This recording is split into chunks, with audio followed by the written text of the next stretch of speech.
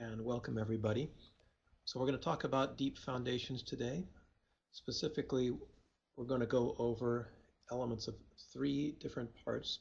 We're going to talk about the uses of deep foundations in part one, how to work with the geotechnical engineer, as well as some of the mechanics of deep foundations. After the Q&A session and the break, then we'll talk about different types of deep foundations, drilled piles, driven piles, etc. I'll go through the IBC Chapter 18 requirements, also CBC Chapter 18, primarily the seismic requirements, and talk about pile load testing. Then after the second break and Q&A session, I will go through a design example for a concrete pile foundation for a parking garage. So starting with part one, why do we use deep foundations? Generally speaking, we use them to transfer building loads down to deeper competent soils. We use them to reduce building settlements in where soils are soft, and we also use them to resist uplift where necessary. If we have a very constrained area, sometimes deep foundations can be more advantageous than shallow foundations, and we also use them on sites where we're subject to consolidation or to liquefaction.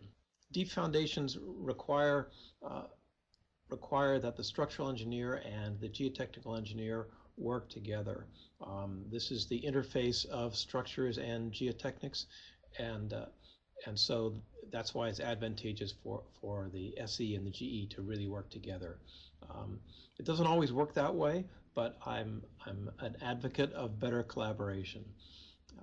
First of all, the soils report is usually prepared before any of the structural design is done, and the geotechnical engineer will determine that piles are necessary for the project. Once the SE is on board, then the geotech will usually ask what typical loads for the foundation are likely to be, and the geotechnical engineer can provide a report then with allowable pile loads for vertical and lateral loads. Based on these numbers, the structural engineer usually determines how many piles he needs at each location, based on the allowable loads that are indicated by the geotech. And also that includes both the vertical and the lateral requirements. The trouble with this process is that a lot of times there could be a range of possible vertical capacities. The geotechnical engineer may just indicate, for example, that piles are good for 120 tons or whatever it happens to be, and the structural engineer will take that verbatim as a requirement for the project. Similarly, with lateral resistance, oftentimes the geotechnical engineer will simply indicate piles are good for 15 kips laterally, 20 kips laterally, whatever that happens to be, when really it's a much more complex process. With regard to vertical loading, the available capacity generally is a dependent of the length of the piles. There are some cases where we're bearing piles directly on a very deep bearing layer or bedrock or something, but in most cases piles resist the loads by friction, and the deeper they go, the higher the capacity can go. It's pretty rare that the structural capacity of the pile actually controls the amount of load we can put on it, and so really it's the geotechnical design and the length of the pile that determines what the load is. So the structural engineer and the geotechnical engineer can work together to understand the relationship of capacity versus length, and then to determine what the most efficient use is going to be. And what I recommend is a sensitivity analysis. Within limits of geotechnical possibilities, the structural engineer working with the geotech can see how many piles would be required for various capacities, and then determine what an efficient capacity is going to be.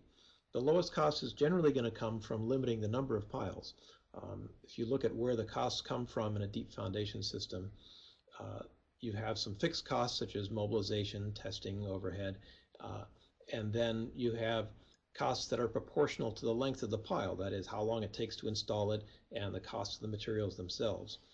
You also have some costs that come from setup at each location, as well as the cap volume, and so you can get some savings here if you can reduce the number of piles, changing, for example, from a 4-pile cap to a 3-pile cap. You've reduced the cap volume, reduced the number of piles, the amount of setup time it takes to install those piles.